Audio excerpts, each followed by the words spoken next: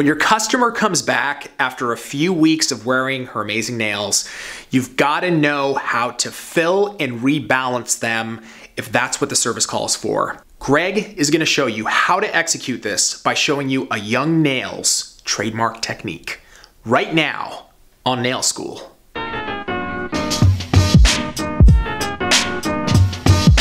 All right, Greg, acrylic, fill, and rebalance. Show us the martial arts of this technique. So it's all about using the right grip and the right technique so that you're able to cut the smile line from one corner to the other side in, again, the least amount of effort. So I'm gonna show you how to fill it and then basically how much to fill. And then I'm gonna show you the right technique so that you're gonna be able to cut your smile lines in with precision and ease. Check this out. So this is a client who's been wearing a French set of sculpted acrylic nails for almost a month. You can see that the nail has grown out to here. What I'm going to show you with this technique is how to fill and rebalance the smile line back to its original position. The first thing we're going to be able to do is go through the fill. I need to show you exactly how much, and then once we're done, I'm going to show you how to cut in the smile line to rebalance it back to its original position. But the first thing we're going to do is prep it and get it ready to go. Okay, at a really low speed, what I want to be able to do is tickle away the shine at the exposed nail. And then what I'm going to do is use my arbor band. And then what I'm going to do is use my arbor band to come through and remove the top coat all the way down to the smile line. I don't have to remove it off the whole entire thing.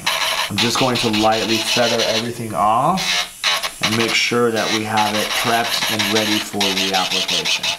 The reason why I don't need to remove it off this area right here is because I'm going to be coming in and cutting it out.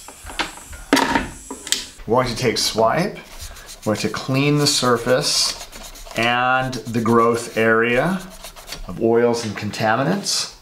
And then what we're going to do is we're going to take protein bond and we're going to apply a nice even amount right at the cuticle area where the exposed nail is. If you bring a little bit onto the surface, it's not going to make a difference at all. Just make sure that you apply 2 coats to the natural nail. Now, what we're going to do is we're going to use Cover Pink.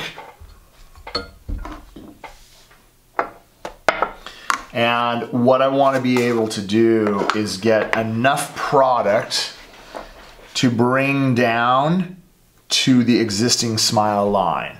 So what I'm going to do is I'm going to get a healthy amount. Remember, I'm not just filling this area. I have to bring enough product down through the stress area so that I have room to cut in a new smile line. So what I'm going to do is I'm going to take a nice healthy bead. I'm going to set it right to the cuticle area. We're going to press it tight all the way. I'm going to keep the finger pointed down, and then what I want to be able to do is start to feather it over the stress area.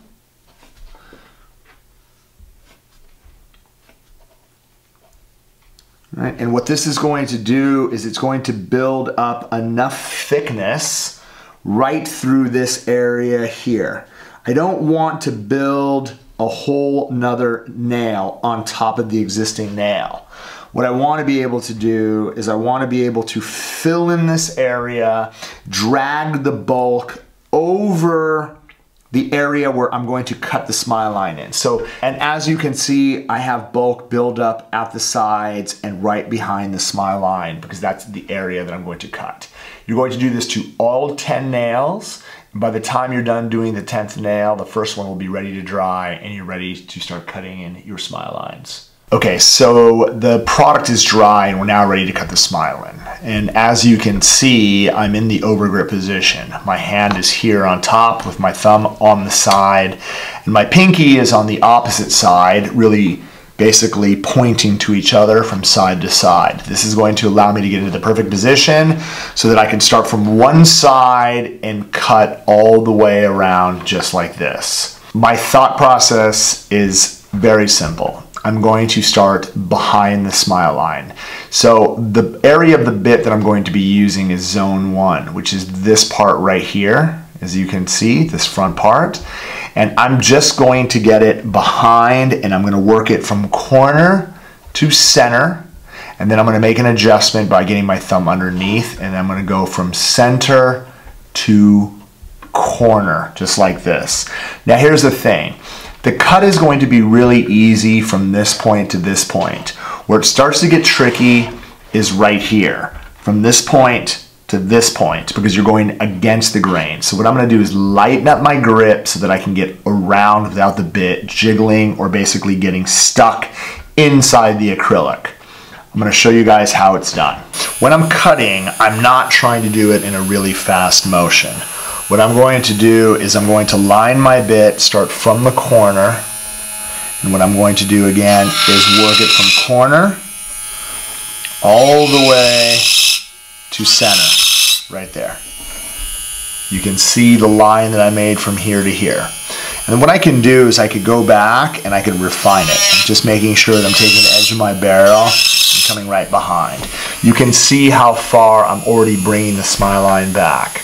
Now, from this center to this corner, what I'm going to do is make an adjustment. My thumb is going to get underneath, and then what I'm going to do is I'm going to follow. So remember, I'm going against the acrylic. So what I need to do is kind of lighten up my grip when I come around this edge right here.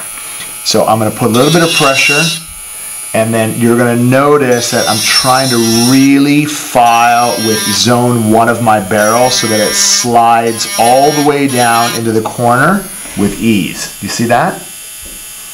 Now again, I have a lot. You can see how much I've removed around this corner. I kind of lightened up my grip and then put a little bit more pressure right there. All I'm going to do is take my file and do a little bit of detail work down through here.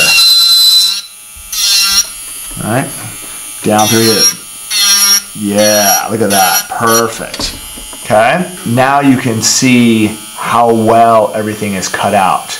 Okay, now all this thickness in the front, let me show you how I remove all that thickness. I file in one direction, and then when I get to the center, I kind of use a front to back motion to take down all of that thickness. And I continue to do that from side to side. I'm going to work it corner, all the way around, all the way around, all the way around, detailing that edge so that it's absolutely perfect. Don't worry about whether the smile line is 100%. You're always going to be able to come in with a hand file and just touch it up. I'm just going to dust off the surface. I'm going to take my hand file, and what I'm going to be able to do is run it along the wall to make it absolutely flawless.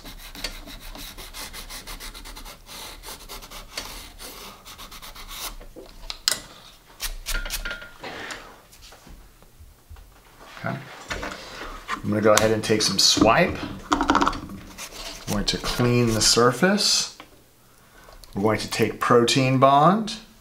I'm just going to lay it down into the cut area with one coat, and we're now going to fill it with white. I'm going to pick up a wet pearl because what I want to be able to do is when I set it into this trough that I've cut out, I want to be able to use the tip of my brush to quickly push it to the corner and allow it to self-level into perfection. I'm going to lift the finger like this to slide it off, okay? I'm going to get a nice wet pearl.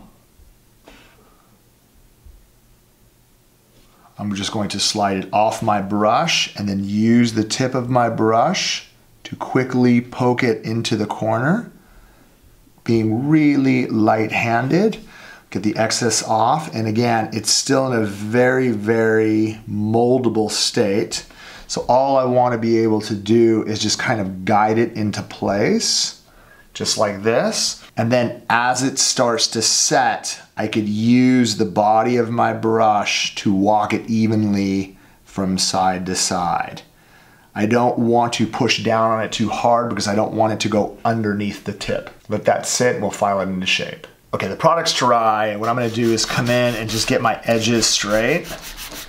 At the sides, at the front, just going to take this back slightly, and then just make sure that my lower arches are absolutely perfect. And then the best part about this is that we don't really have that much to file through the surface. Now, the best part about this is I filled it here, we cut this in, filled this, and the only thing I have to do is file the whole thing into shape. So, take a look at this. I'm gonna come down to my upper arch, and then you're going to notice that my smile line, is going to file out super, super sharp.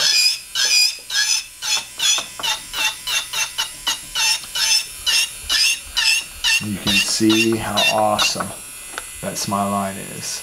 That is cut in with my electric file. The fill has been complete and the smile line has been rebalanced. When it's all finished and sealed with stain resistant top coat, it's all back to its original position. By understanding the right technique for the fill and the rebalance, you're not only going to be able to fill in the right amount for the growth of the natural nail, you're going to be able to put in the right amount so that you have enough room to cut in a brand new smile line.